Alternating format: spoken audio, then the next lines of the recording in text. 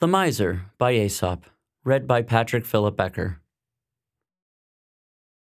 A miser sold all that he had and bought a lump of gold, which he buried in a hole in the ground by the side of an old wall and went to look at daily.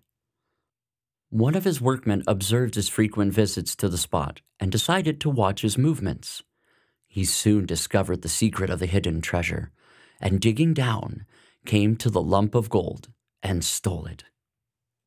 The miser, on his next visit, found the hole empty and began to tear his hair and to make loud lamentations.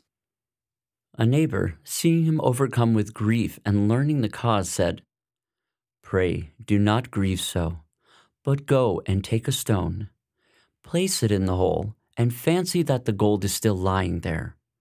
It will do you quite the same service, for when the gold was there, you had it not, as you did not make the slightest use of it."